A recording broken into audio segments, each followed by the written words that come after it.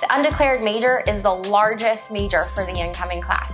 20% of our incoming class comes in undeclared.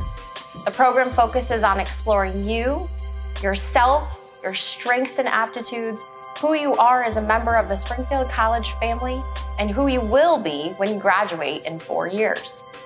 At Springfield College, the undeclared program allows you to truly be undecided.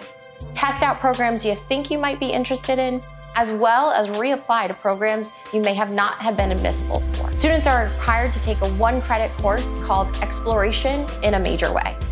That course focuses on 4 areas of study: time management, major and career exploration, active learning strategies, and connectivity to campus resources.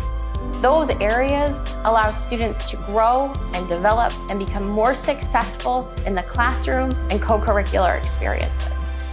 Not only will you take transportable general education requirements that all students have to take regardless of their area of study, but you will also take major, foundation, and introductory courses to allow you to test out programs and majors you're interested in as early as your first semester. That's a unique experience and allows you first-hand experience to decide if your strengths and aptitudes complement the majors and areas of study you are most interested in. To do all this, you're supported by a professional academic advisor. That academic advisor will help you assess your strengths and aptitudes. The academic advisor will help you through the declaration process and help you be successful in and out of the classroom.